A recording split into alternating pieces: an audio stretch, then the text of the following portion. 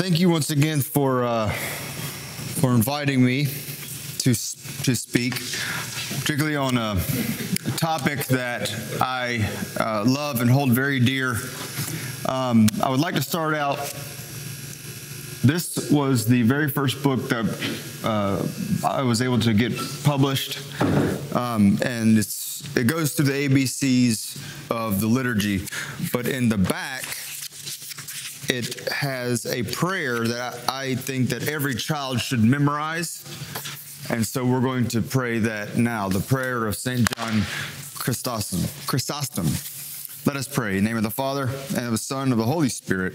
Amen. Almighty God, who hast given us grace at this time with one accord to make our common supplications unto thee, and has promised through thy well-beloved Son that when two or three are gathered together in his name, thou wilt be in the midst of them. Fulfill now, O Lord, the desires and petitions of thy servants, as may be best for us, granting us in this world knowledge of thy truth, and in the world to come everlasting life. Amen. Catechetical aesthetics was a phrase that I came up with while reading Hans Urs von Balthasar, and that we're going to get to him soon. This is the Dummy's Guide to Balthasar, the key to Balthasar. This is Balthasar 101. And so I brought it so you could take a look at it, and it has a bibliography as well that will really show his writings. But one of the things about Balthasar is that he constantly believed that truth and beauty could never be separated, because truth and beauty are rooted in Scripture. If Scripture is the truth, then that is beautiful. And if something is beautiful, it also must be true. So all beauty flows from Scripture. And of course, as Lutherans, we would say that. Balthasar sort of takes a couple turns into penance and then things like that. But basically, if he hadn't written so much, it would be my life's goal to turn him Lutheran in his grave. You know, it's to turn all of his work into a Lutheran understanding of beauty and catechesis. His phrase was theological aesthetics. I changed it to catechetical aesthetics because copyright infringement. No, that's not true. I don't think he would sue me because he's probably in purgatory at this point. But the reason I did so was because I wanted to teach the members of Augustana the term catechesis and that everything is catechetical. There is nothing that is not catechetical. It can either catechize well or it can catechize poorly, but everything catechizes. You know, when we look at the worship wars, we understand that things catechize. Whether it does so well or whether it does so poorly is up to belief, passion, and execution. Father Chris did a wonderful job this morning with Matins, and that is an example of doing liturgy well, particularly without an organ, which we would like to have all of our members be able to do that, right? To sing at least one stanza, maybe like the third stanza, without the organ. And I know that they do that at Fort Wayne. I'm sure they do it at St. Louis, where you're playing the organ and you're singing along, and then they just drop out one of the stanzas, and all you hear is the voices. It's beautiful. It's beautiful. Guarantee you do it at Augustana or any other church, nobody's going to be singing. They're going to say, I guess we're stopping here. But beauty as catechetical aesthetics, as we move on, what brought me to catechetical aesthetics, and if you go onto YouTube, you can find, you can search Augustana Evangelical Lutheran Church, and you can find in there, well, first you have to make sure that you click on the Augustana seal and not the Agnus Dei, because it's like you have two paths diverged in a wood. One takes you to Hickory and the LCMS, and the other one takes you to the ELCA. So make sure you click on the one with the symbol and not the lamb. And in there you'll find 3 one-hour videos called Teach Us Augustana. And how I came about that was when I first got to Augustana, I noticed that I would go into the sanctuary and people would not know what things were. For example, they could probably name 5 of the stained glass windows. Our stained glass is much like your stained glass behind the Reredos, that thick, chipped off glass. It's not. It's called Catal de Verre. Yeah. It's not like that with the pictures, and you can actually see the stick. Yeah, you can actually see Jesus and see what he's doing, but rather more stylized and more difficult to interpret. There's even one that has thrown me that I'm pretty sure is a fiery chariot, but I'm still not exactly sure. So I just wing it with that one. But what brought me to it was that the members of Augustana, we had a fire in '91, and the pastor who rebuilt the church taught and wrote up things about the church, the new church, but people had either forgotten or hadn't listened in the first place, or new members had come in and never known. Okay, so I'm teaching and I'm pointing things out in the sanctuary, and they don't know what it means. So whether your baptismal font has 3 sides, 8 sides, or is round, all 3 of those things teach. But you have to teach them. If you do not teach them, people will just see, well, that's where we splash babies. Hopefully deeper than that, but is art and catechetical art or aesthetics objective or subjective? And you have 3 examples here. I think when the artist makes it, he has a specific purpose in mind, and in that sense it is definitely objective. There's one meaning that the artist had in mind when he made it, and when he had in mind when a person looks at this, he wants them to think this. Like when we see the cross of Christ, we see his crucifixion. That's what it means. Now take it out in the world, they'll see something else in it, but that doesn't change what the cross is supposed to mean, and that it is an objective symbol of Christ. Right. So when Madonna used the Christ in the music awards, we knew what it was, and that it was blasphemous. Precisely. Yeah. Well, maybe not as extreme when you can't quite tell if it's a fiery chariot or the fires of hell or just a beautiful sunset that reminds us of God's creation. Okay, then do we have the right to just make it up? No, So you're saying it's not subjective at all? not when the artist does it. But all artists does art, even the creator of the world, right? And all nature sings the praise of God, doesn't it? Yes. So, but are we able to say that art is subjective at all? Please, Doc. I'll play.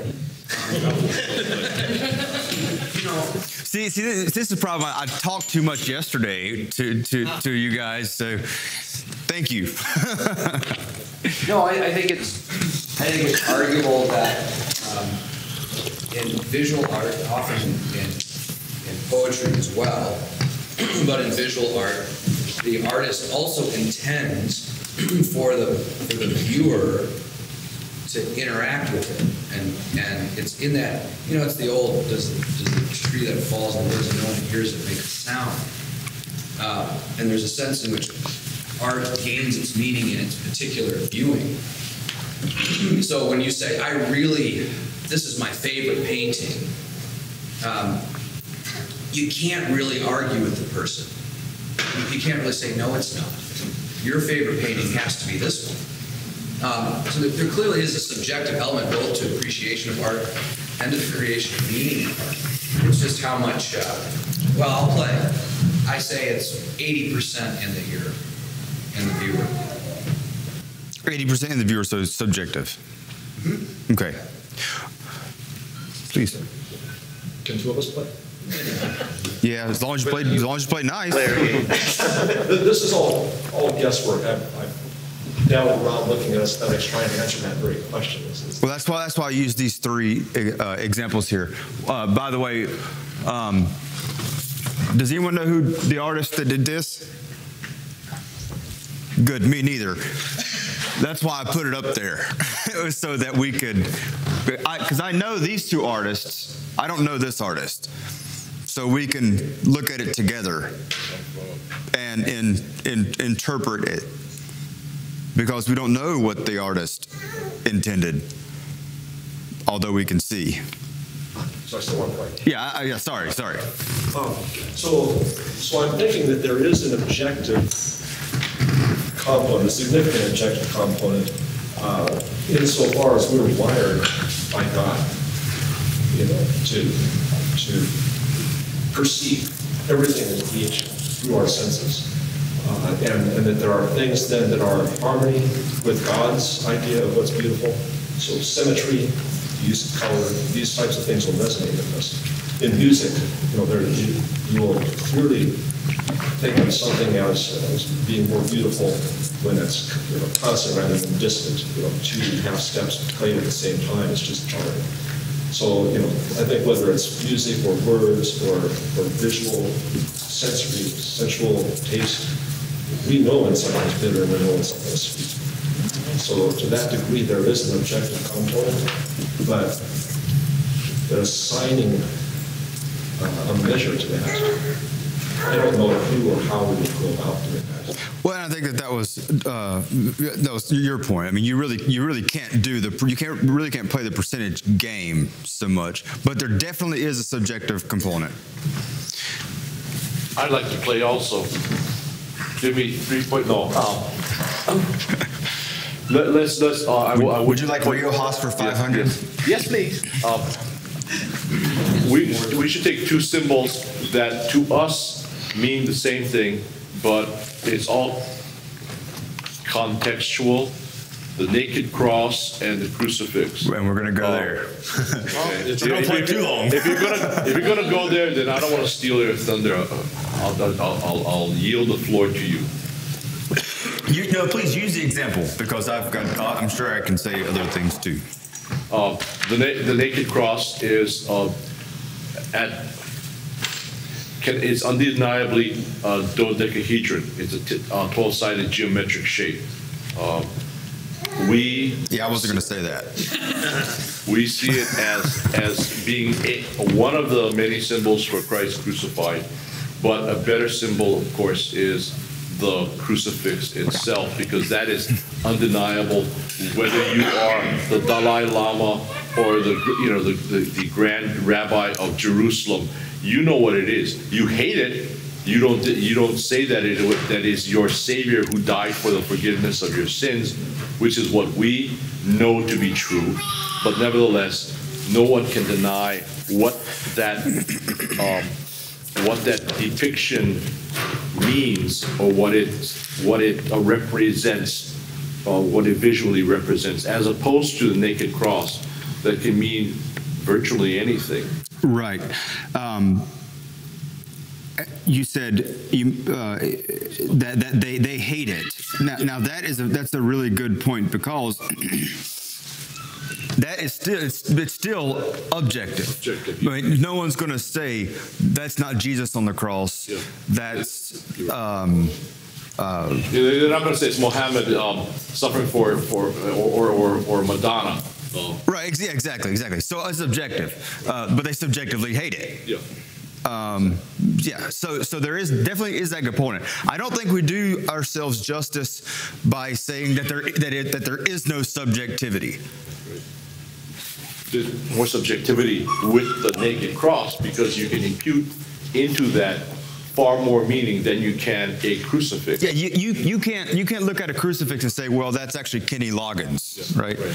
Yeah.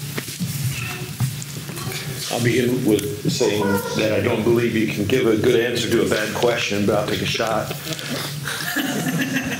Because no, just from the standpoint, if it's 100% objective, and it's 100% objective. You know, we're gonna have to run with this one, because the idea of art and the perfection of God in creation, if I really had the ability to completely link the mind and the heart, it would be through such a tool. But that's all broken. It's messed up, you know. Right. And so if we could have that perfect Seder and that link, the very reason you want that, as you're going to move into sanctuary space and holy space and things like that, because you're longing to link those up. Okay, so if we're willing to say that art, and particularly catechetical art, and let's say liturgical architecture, is therefore 100% objective, 100% subjective, then we could never make an argument against contemporary worship. I think that's false syllogism. Why is that? Because it all comes down to the subjectivity as the vote of the congregation, or however you want to put the. So it's the collective subjectivity as to how we worship. It requires a denial of the objectivity. Yeah, but if you totally deny it, yeah. Well, that's what I'm saying. That's what I'm saying. You totally from, yeah, but that isn't where decisions are made. You know, the cognitive relationship in a decision-making process is going to be more in the objective than the motivation that is moved through the heart. Just a question of clarification. The way the question was posed and kind of how we're answering it. Is it a question of whether beauty is objective or subjective, or whether art is objective, subjective? Because I think I would answer that question very differently depending on that question. I would say let's stick with beauty. Okay, because I think we've been answering art. Oh yes. and art, I think it's quite arguable, just from the example that you gave, that people are going to vote for whatever music they like, that art and the creation of meaning out of art has a massive subjective component to it. Yes. Now, the other question, though, is whether beauty is a standard by which we can, an objective standard by which we can measure things. So we can say things like, that's beautiful, that's less beautiful, that's more beautiful, and kind of what's the standard, or is that a moving target where we're always saying that's more beautiful than what, and that what is completely different from this person to that person. And in that sense, I would say that, so to play along, I would say with beauty, I guess I like Plato, you know, and that though there are variations on the theme, that there's a basic standard of objectivity that we're all working with. there's a lot of variations, but like I told you yesterday, nobody's going out seeing a sunset and saying, that's the ugliest thing I've ever seen. Right. So in that sense, I think linguistically, we can't even make sense of one another when we say that's good, better, best, beautiful, less beautiful, or ugly, unless we're all working with an assumed objective standard. And what is that objective standard? And I that's don't my point. know. Scripture. Well, I was working with the Platonic forms, but okay. Well, I'm gonna play the trump card and say God's word. That is the standard in which we see all beauty. And that's also what Balthazar says, which is what makes him Lutheran, even though he didn't know it. Is that an objective or subjective standard when you say beauty? Basically the test for beauty is Scripture. Is that an objective or subjective? Beauty, I would say that beauty flows from Scripture. So the truths that are shown in liturgical architecture, that are shown in liturgical appointments, that are shown in art, that are shown in any type of thing that we understand as beauty, must come from Scripture. Is that objective or subjective? The Scripture is not subjective. No, okay. Okay, then the answer is objective. I'm going to throw something down. You can address it now, or you can ignore it, or you can address it later. And that is beauty is irrelevant when it comes to many objects of art. For us within the church, beauty is irrelevant. Okay, you can put it aside. I completely disagree, because it's unavoidable. So how can something be irrelevant if it's unavoidable? You're going to look at something and say it is beautiful or it is not. Whether you say it out loud or you say it in your mind. No. No, you don't. You don't judge. Beauty doesn't even. Okay, let's go back to the crucifix. Beauty doesn't even come into the picture for me. That is Christ crucified for the forgiveness of my sins. That's the beauty. That's the beauty, and that's what we're going to talk about. The ugliness of the cross is the beauty of the cross. You can say so, but to me, that doesn't even. Then you find it subjective. No, but it just is. It just is. Okay. Can I ask another question just to clarify this conversation? By the way, I knew this was going to happen on this question. It happens every time. And that's the tentatio of my dissertation. When you say that Scripture is the measure for beauty, and this response sort of illustrated it for me. In Aristotle's Rhetoric, he talks about kind of three different appeals. There's logos, there's ethos, and pathos. Mm-hmm. And when we talk about Scripture and truth, we're usually in the logos range. In other words, we're talking about the intellect, we're talking about logic, we're talking about... So for instance, the concept of the forgiveness of sins is beautiful. Now it has a pathetic component to it. It's got something that... Usually when we're talking about aesthetics and beauty and like and standards, we're usually in the realm of pathos. In other words, that which affects the emotions, stirs something within you, and it doesn't mean it doesn't have a logical component, but it's automatic. It's automatic. Pardon? It's automatic. Well, yeah, I mean, in other words, when I just thinking of rhetoric, when I make an appeal to someone to move them towards my argument, I can make it on the basis of a logical argument about reason, I can make it on the basis of a moral argument of ethics, or I can appeal to their emotions. If I want someone to donate to Feed Africa, I can put up a picture of a starving child with flies on his face. That's not really primarily an ethical or logical argument. That's a pathetic one. And often aesthetics finds itself in the... So I guess here's my question.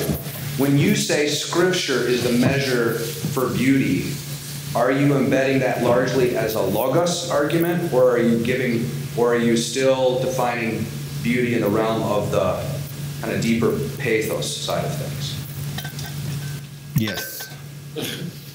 I mean, Because his response was a logos argument. There's no beauty. We don't care about beauty because all we care about is the logos. But most of beauty finds its place in the pathetic side of things. But right. That's why I say yes. I do think that was a logical appeal, and art usually is a pathos appeal. However, when we've drawn something out of Scripture, I mean, obviously this has a pathos appeal, a pathological appeal. But that doesn't mean that it does or does not depict the truth of Scripture. So the question is, does this depict the truth of Scripture? What we understand as the logos versus the pathos. I mean, that's the question that we wrestle with when we deal with beauty and with aesthetics. And that's why I think Balthazar is right. And we'll get there in just 1 second. Go ahead. Well, I was just thinking about this argument, and most all of us wear a pectoral cross around. Right now I'm wearing my favorite crucifix. My favorite crucifix, so don't crucify me, but why is it my favorite crucifix? It's not because it's the most gorgeous cross in the world, not the most expensive cross in the world, but a very subjective meaning. It's the one I got from my great Aunt Margaret's funeral. You know, that's why it's my favorite crucifix. And that's very subjective. That's very subjective. Well, it's very pathetic in the sense of. I know what you mean. I know what you mean. Okay, in the sense of pathos, not. You're good. All respect to your great aunt, but yes. So there's a subjective emotional appeal to the item. Okay. To the idol, yes. To the item. Oh, to the item. item, not the idol. Item. Because he didn't just go Baptist on you. Yeah, exactly.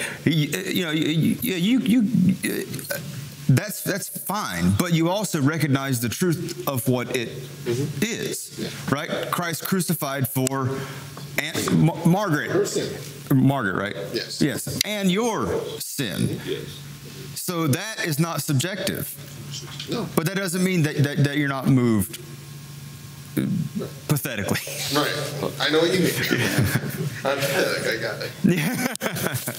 Gavin, I promise I won't keep asking questions. I'm going to let you talk. This beginning part is really interesting for me to kind of hear. Well, that's why I wanted this at the beginning, because if this is at the end, we would never stop. When you say the truth, can the truth be embedded aesthetically rather than logically? So when you pointed to that picture and said, this is clearly an emotional picture. It's trying to appeal to the emotions, but is there also a truth there? And of course, it sounds like the truth there is in spite of the emotion or alongside it. But I'm wondering, the example that keeps popping into my mind is Matthew 1 and the genealogy, in which you have a way in which narratives can and stories and et cetera can convey meaning is in a couple of different venues. One is the relationship of history to it, but also the aesthetic structure. Mm-hmm. And Matthew's a good example of this because the aesthetic structure of the genealogies actually runs against the history. I mean, we all know from the internal genealogical structures, there aren't actually only 14 generations between Abraham and David and David. But the meaning of that passage lies in the aesthetic structures where it lies, not in its correspondence to a perfect genealogy, but precisely in the way in which he arranged it. So that what you have is, no king, king, no king, and then king, and you have David, which is the number 14, all that sort of fitting together. There, the truth of Genesis 1, what Matthew's intending to teach us is conveyed not logically, but aesthetically, through it. And I would say that it's not that the truth is aesthetic, but it's the means by which truth is actually conveyed, rather than kind of alongside it. You see what I'm saying? Yeah, and I wouldn't disagree. I don't think that anything that I'm saying would disagree with that. So you're seeing it as a passage through which truth can also be conveyed, rather than just the only. Right. Right. Yes. Okay. Well, and it seems as though to go back to the Aristotle thing, that the truth, the logos, is actually what informs our pathos and makes us see something as beautiful. Yes. It's that we know it is conveying truth. Right. It is conveying the truth that is above all things that actually makes it so that we look at it and think that is beautiful. Okay, so when we look at Andy Warhol here, is it conveying a truth, or is it conveying a pathos? Is it what is this piece of art conveying? Now, this is where the modernists have killed us, because this is considered art. But I would not say that it is art that is or an aesthetic that is rooted in Scripture. So you can slap a paintbrush onto a canvas and sell it for $1 million if you have the right name. That doesn't make it rooted in the truth of Scripture. So what I'm saying is that true beauty, true aesthetics comes from Scripture, and it's not necessarily 100% objective or 100% subjective. But that it's like, what's the phrase? You know it when you see it. Pornography, the Supreme Court. Okay. They didn't, All right. They didn't define it, but basically said, you know it when you see Right, it. yeah. Yes, exactly. Go ahead and slide. Depends upon which Supreme Court. Yeah. So it has changed over the years. I just wasn't expecting that to just sort of jump out there, but all right, here we are at pornography. Yeah, no, you know when you see it. You know when something's perverse, and you know when something is beautiful. I mean, it's built into us by whom? The Creator that created all things, including that which we see as beautiful. What does the Lord say in Genesis? It's particularly talking about genealogies, and we'll go back to the days. It is good. It is good. It is good. One time, very good. Yes.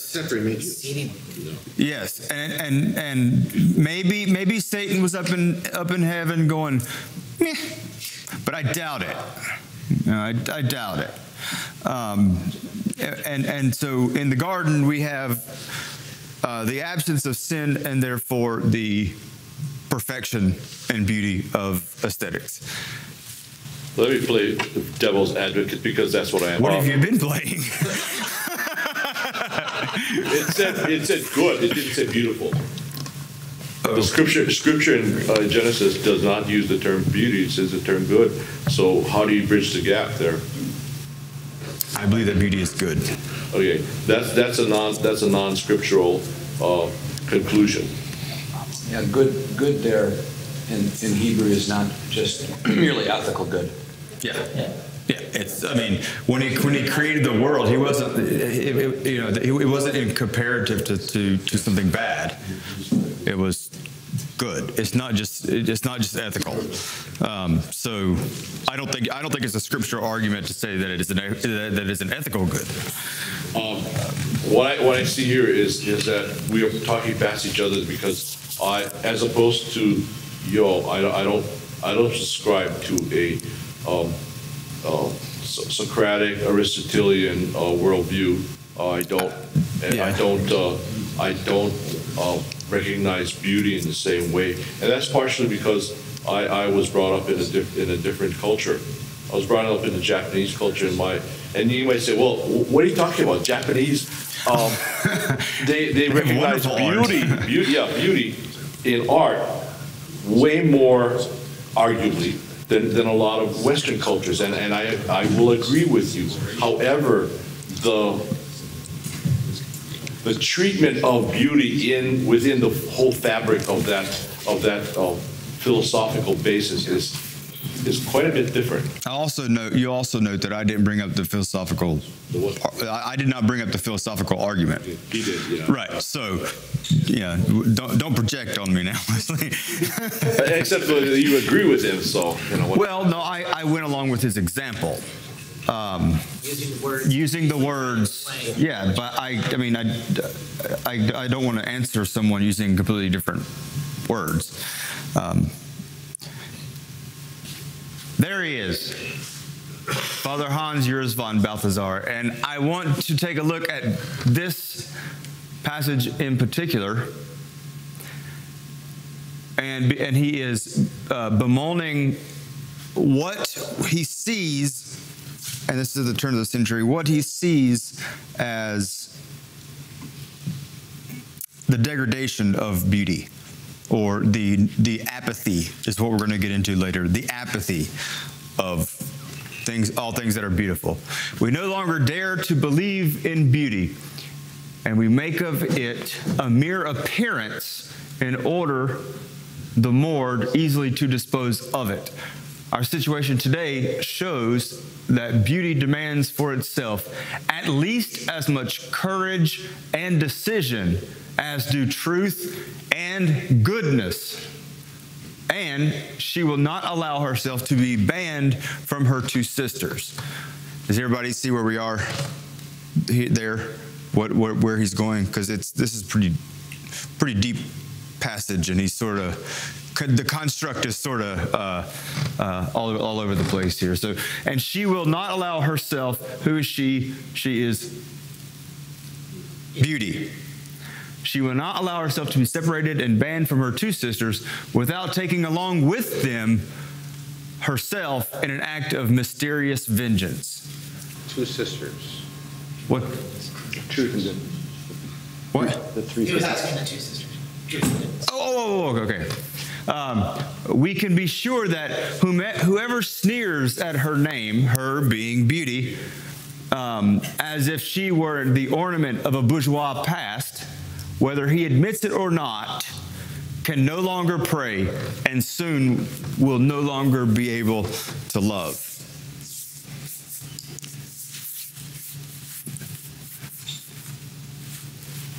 What do we think? You really want to know? Sure. I mean, I agree with this. Actually, as abstract, but if love is the gravity that holds relationship, so that we're created in the image of God to participate in this communion with Him, then the opposite of that is going to be impossible. So if you're going to just exchange terms and say love or community with God is beauty, then if you reject beauty, if you have turned from that which God has given us by which we participate in what He's created, then we will have nothing. We will not be able to love. We will not have this understanding of beauty and community. Right. I'm not sure I understand what you mean by community, but you mean. I guess I think of love not in the subjective sense, but in the objective reality of a God who's three persons. Okay. So perfect. I got you. One God. What is Balthasar's understanding of love? Right. When he says you will no longer be able to love, what does he mean by that? What does he mean by love? Yeah. Is he taking the scriptural? Yes. I believe if you follow along with this, he's talking about the divine love of God, and as we as Lutherans would understand it, our neighbor as well. If we're no longer able to pray for our neighbor, we're no longer able to pray to God, soon we will no longer be able to love our neighbor or love God. And this is also how we understand falling from grace. It's not a sharp drop off. It's a slow decline. And is he saying that our starting point for that Mize is rejection of what is beautiful? Yes. Because it's not obvious when you talk about ethics that beauty is part of that problem. In a good Aristotelian Thomistic tradition, love is the culmination of truth and goodness. In other words, the truth is determined by the intellect, by reason, and then goodness is the alignment of the will with those truths of reason, and that can be understood as the fulfillment of the demands of righteousness of the law. Particularly particularly Christ's law, right? What's that? Particularly Christ's law. Right. But, or any of the way that Scripture is described, the righteousness, Ten Commandments is summed up by love. And the traditional Catholic way of dealing with it is focusing primarily on the relationship of truth and goodness. I think he's trying to reinsert the third Platonic form as inseparable from that. And maybe try to argue that it actually was originally part of the Catholic tradition to bring these things together. So you can't actually be an ethical creature, even according to Scripture, if you only focus on truth and goodness and exclude beauty from the triad. Right. And that's why he calls them sisters. Well, hang on 1 second. For example, what do you think is the most beautiful thing to you, if we're talking subjective? And in that sense, yes, beauty is subjective. What is the most beautiful thing to you? But we also don't ask that question regarding Jesus. I hope no one at the end of at the end of your confirmation classes say, write a paper on what Jesus means to me. I hope not, because it's not subjective. Jesus is not subjective. How we feel, maybe. To me, the most beautiful thing is right in the middle of the liturgy, the elevation of the host and the anticipation to come where I receive Christ in both body and blood. To me, that's the most beautiful thing. I've been to the Sistine Chapel. I've been all over Europe and seen beautiful art. Nothing is as beautiful as seeing my Lord held, elevated, telling me, inviting me that here is my body to eat and drink. And so we're not even, I'm not even talking about beauty with eyes necessarily, because we're going to go through that too. I'm talking about taste as well, which is why I wanted to start off with objective, subjective. And I was not going to necessarily give you an answer because it's not easy to answer. I don't think there is an exact answer because you can feel a certain way about an object that is objective. But that makes it subjective, so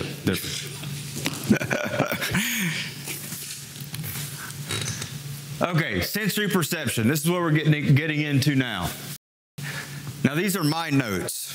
So we've garnered an understanding of beauty using Balthazar, and I'll go ahead and start passing some of these around as we talk about them. And I have almost all of Balthazar's work, but if you've ever seen them, it's like 4 bookshelves. So I just brought that one. Sensory perception.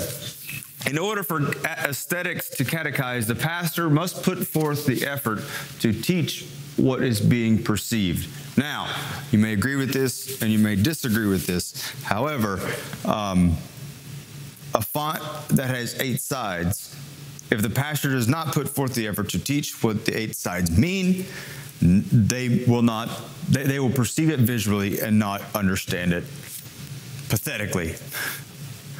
Or they will not even perceive it. Or not even perceive it, right.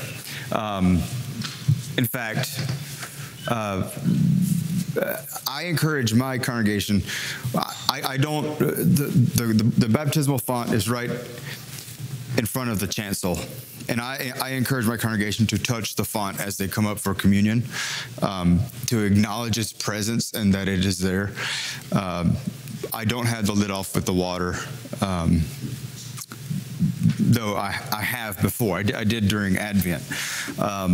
Basically, to have them actually literally touch the baptismal font as they come up to receive the Lord's Supper. So you have that sensory perception, right? That actual touch of the baptismal font, because they know what it means, because I've taught them that it's the eschaton. You know, you have the 8th day. That's why you have it in 8 parts. My first parish had 3. Anyone want to guess what the catechesis is there?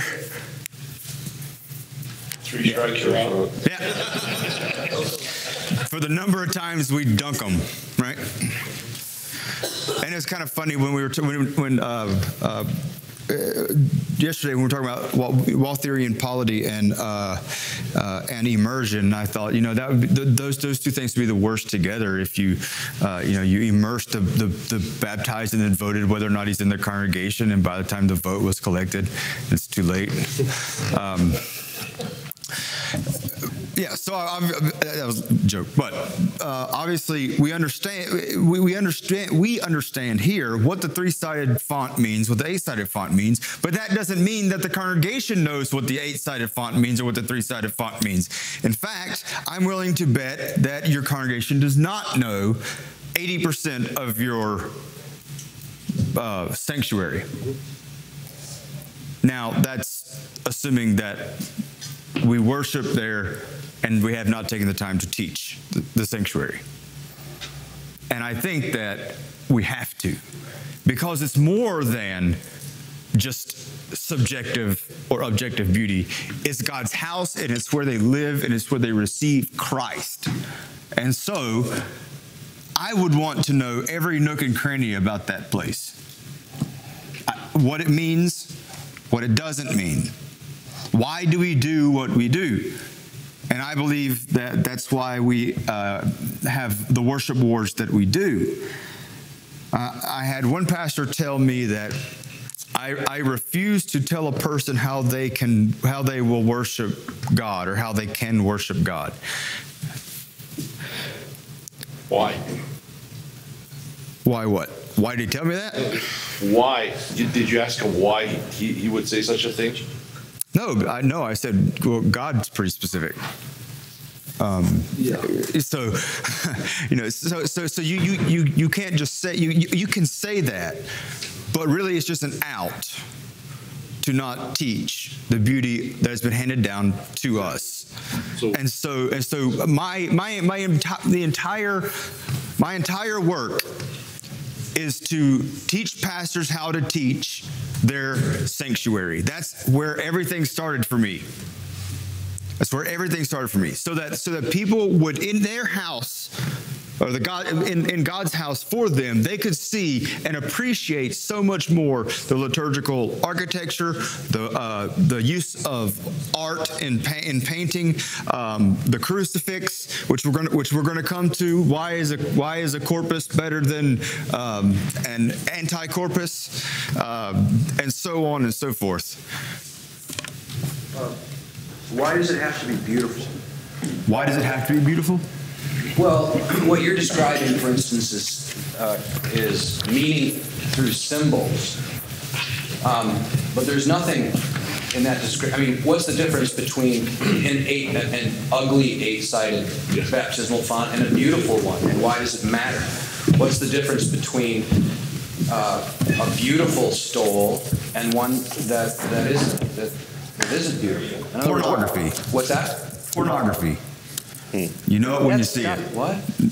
No, but What's the difference?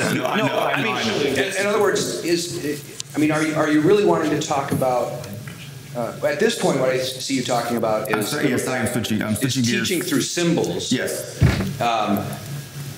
But the other question is why? How does beauty itself, or the beauty of those symbols, teach, and what does it teach? Because, like you said, the beauty of the Eucharist is actually a theological truth rather than a visual.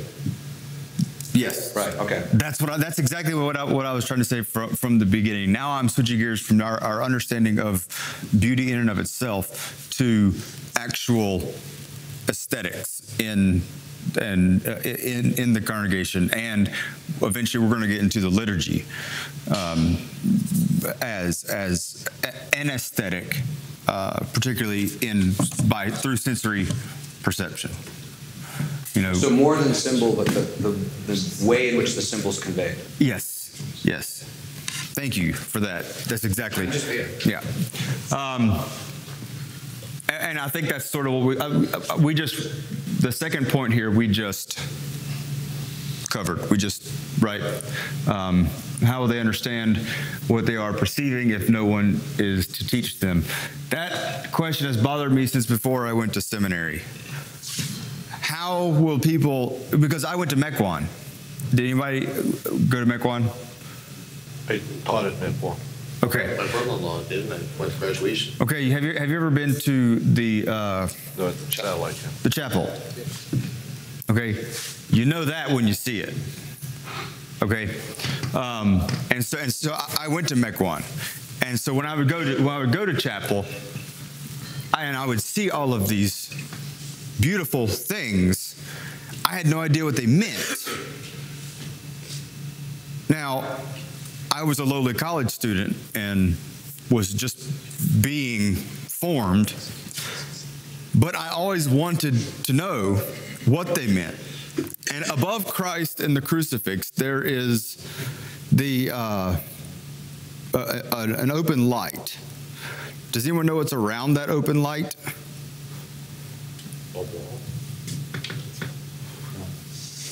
It's the crown of thorns. And I was never able to put that together.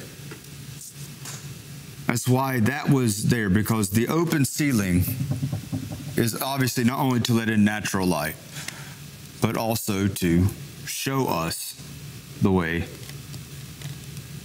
to Scripture or to heaven. What's that?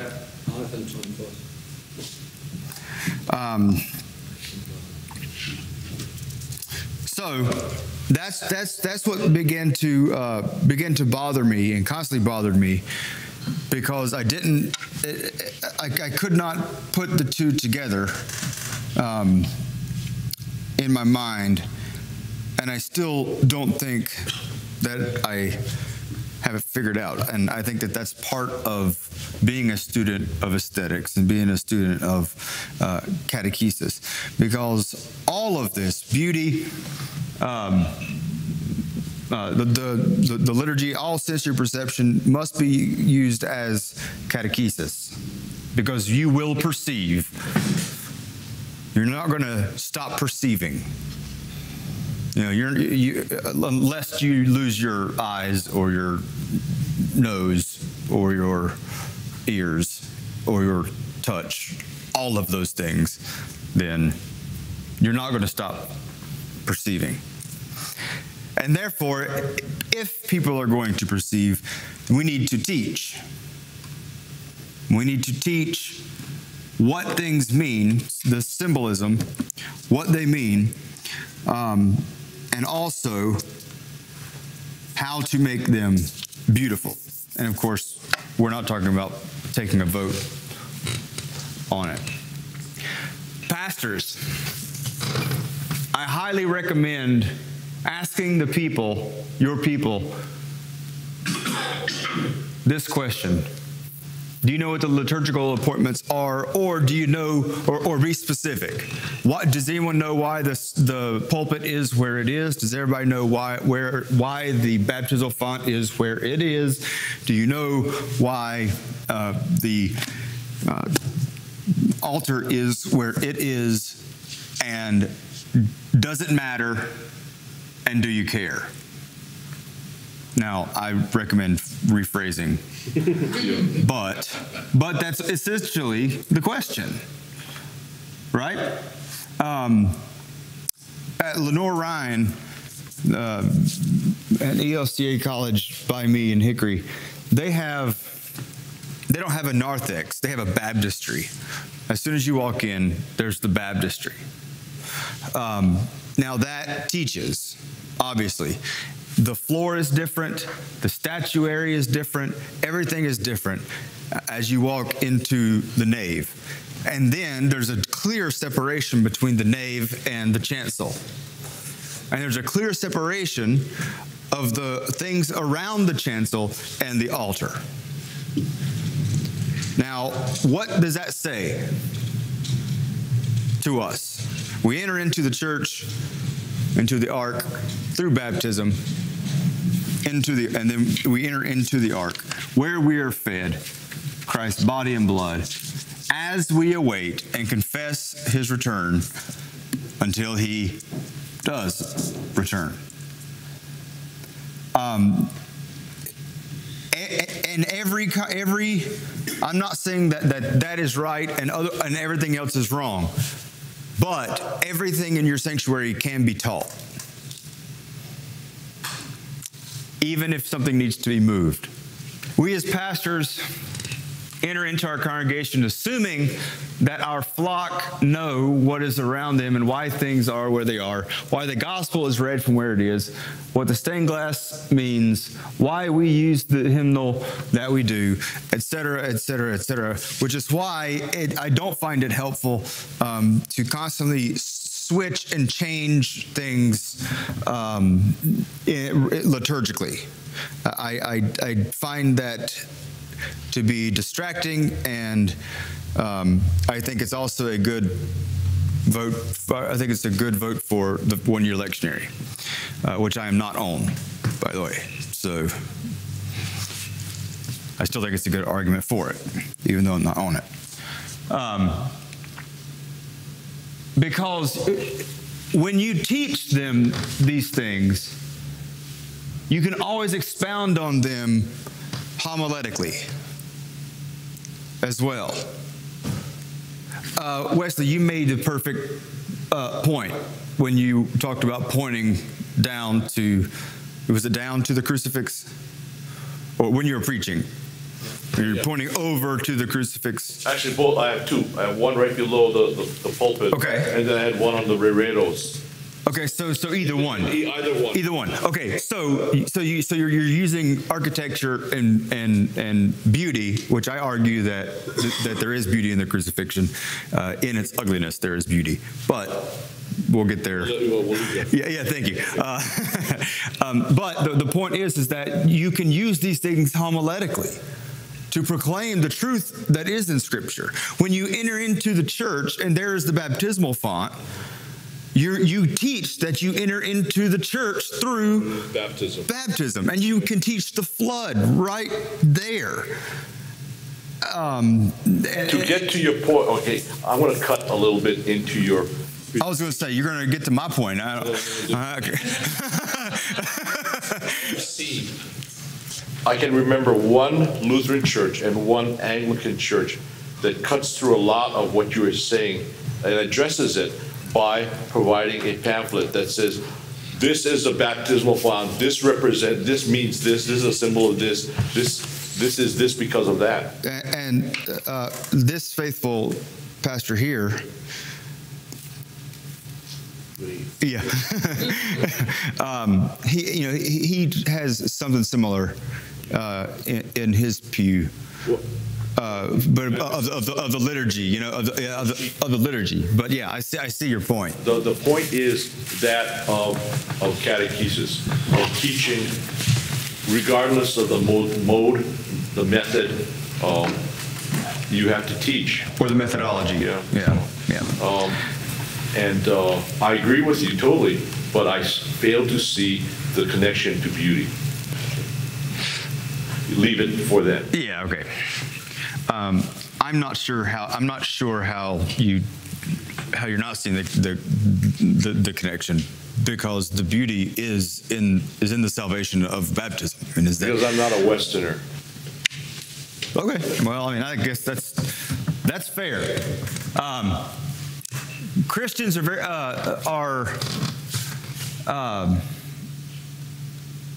chances are very high that they don't know what those things are, and it breeds the worst in Christians. What is the worst in Christians? Apathy. That is the one thing that I think we as pastors need to fear. Don't know, but don't care. Yeah, exactly. The mundane, everyday thing where, how you get creasters, right? The C&Es, they just don't bother because they don't really care. It's not, they don't not come to church because they hate God. They don't come to church because they don't care about God. Or at least not until mom tells them that they have to. Or grandma, or whatever, on Christmas.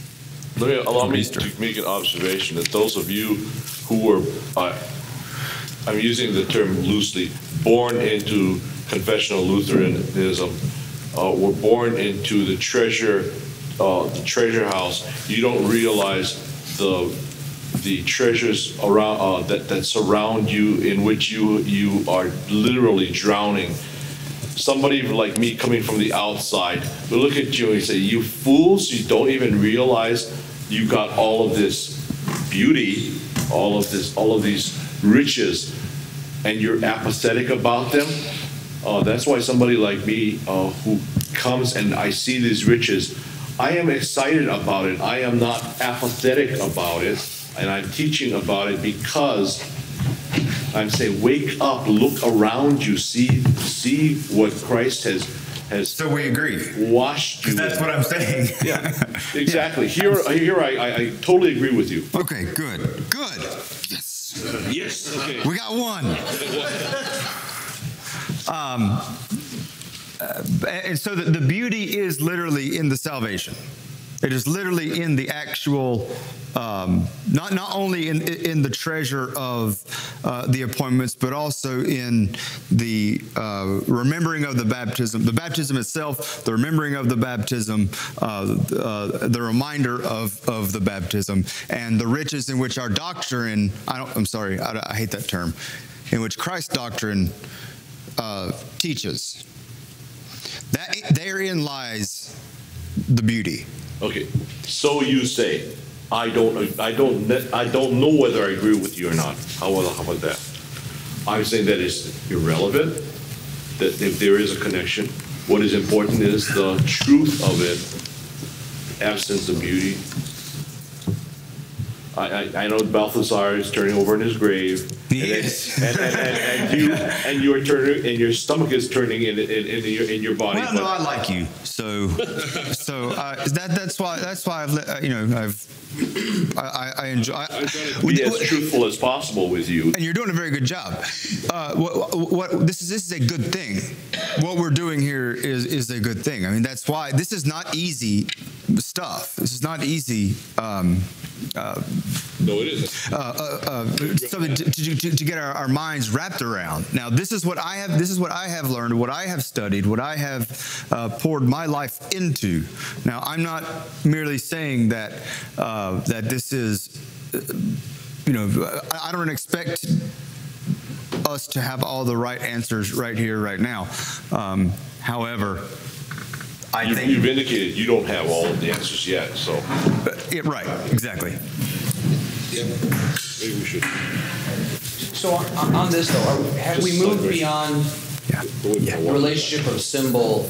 Because when you say that like the salvation of Christ is beautiful, we're not really talking about the senses in the visual, that the visual impact of the senses make upon it. We're talking about even in spite of the senses, you're recognizing an ethical and logical truth out of it. Well, no, I wouldn't separate them. I wouldn't separate the water that we actually feel on our foreheads. Well, I'm not separating this, but there's no evaluation of the senses in terms of beauty. In other words, I'm still wondering what the difference is between two in terms of conveying symbolic meaning.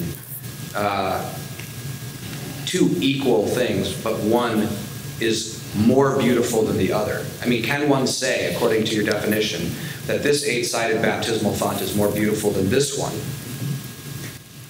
Right, and that's where subjectivity comes in. So that's irrelevant. So that side of it, in terms of your beauty and catechism. Okay, for example, then I think you have a problem with contemporary music. Because you can, I think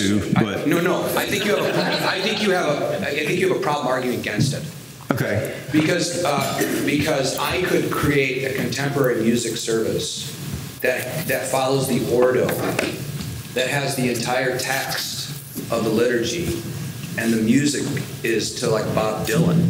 I mean, in other words, the music. But you haven't done so.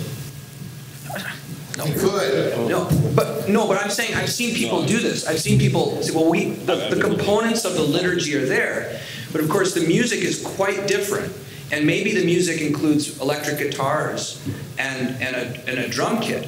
Now, then I would. My argument would also include what has been handed down. well, that's good. So it would not merely be. My argument against it would not merely be one-sided. No, I understand, but in terms of aesthetic, because you brought this up earlier, aesthetics doesn't seem to be a component in your argument for the liturgy or vestments. It's its symbolic value. And the truth that's being conveyed. So in other words, if I say the Gloria, that's the thing. That is perceived. It's perceived sensory. yeah, but what is the difference in terms of truth between a Gloria in which its melody is written in the 50s or in the 30s or today with vastly different instrumentation, but the text is still there? What's the? I'm not arguing for it. I haven't seen it done well. Wait. Well, so I've never seen it done. Oh, this happens all the time. People are writing all sorts of versions of the text, but they're not doing music you like or instruments that you like. So, on what basis, on an aesthetic basis, can you say that this isn't? It's conveying the symbol. Right. It's conveying the truth of the meaning, and yet I suspect you would bristle at it. Bristle at what? Electric guitar version of the Sanctus.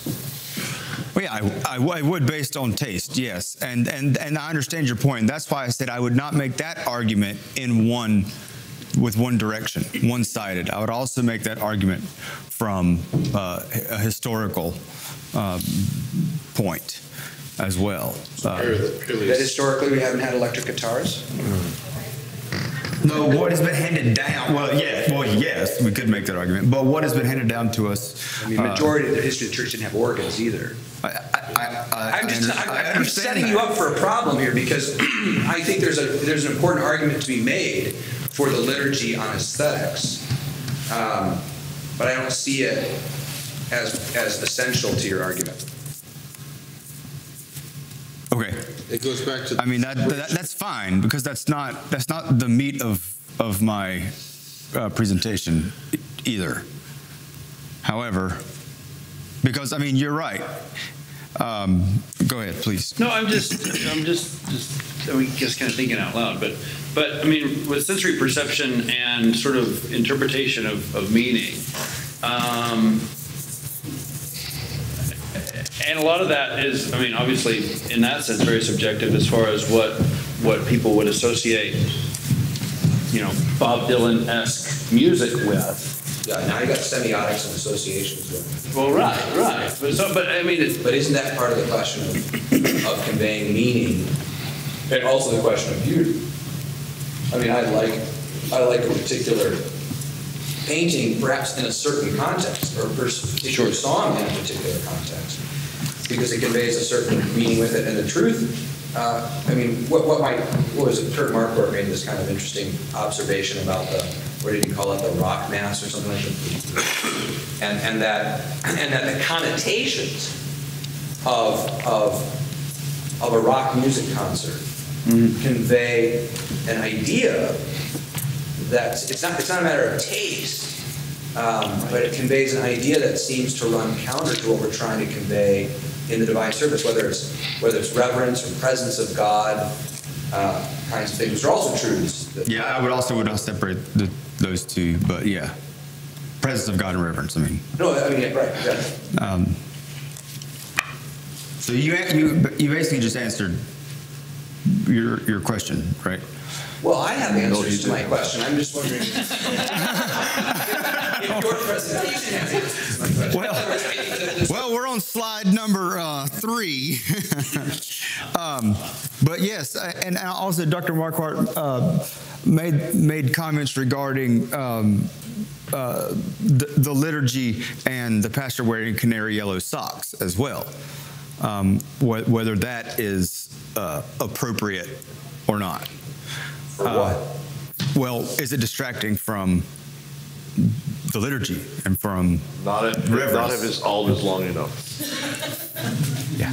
Well, so, I mean, that was Dr. Marquardt's point. Well, really quickly, and then we're going to take a quick break. So I've just got a question. I'm starting to get lost in the forest of trees. And I'd like a little clarification or distinction between symbology, which is beautiful by way of what we teach into it, versus pure aesthetics. Okay, you would like a distinction between the two? Is there a distinction?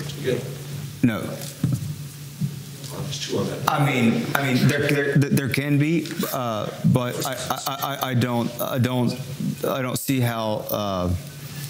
Well, symbology is so absolutely united with logos, and when we start talking about aesthetics, you go into a whole different realm. Exactly, and that's what I'm trying to get to.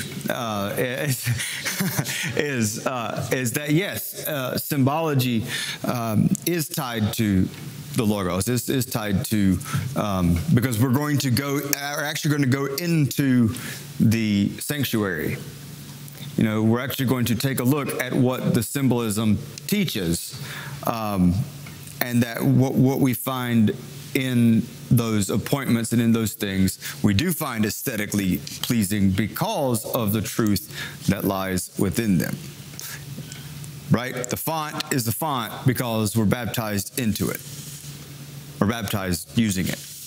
But we also find certain fonts more beautiful than others because of symmetry, because of I understand that, but that's not. I'm not. So when you say aesthetics, you're not actually talking about aesthetics. You're talking about symbology, or you're saying the only aesthetics the church should really be talking about is the symbological ones. Because by definition, aesthetics is much broader than symbology. So the way you're using aesthetics is really which is fine. It's just that it's confusing when you're talking aesthetics and beauty and ask the question of subjective and objectivity. Those are bringing a lot more things to play than the meaning of symbols and the function of symbols in order to teach. Right. You know how funnels work? Like beer bongs? Like what? Like beer bongs? Yeah.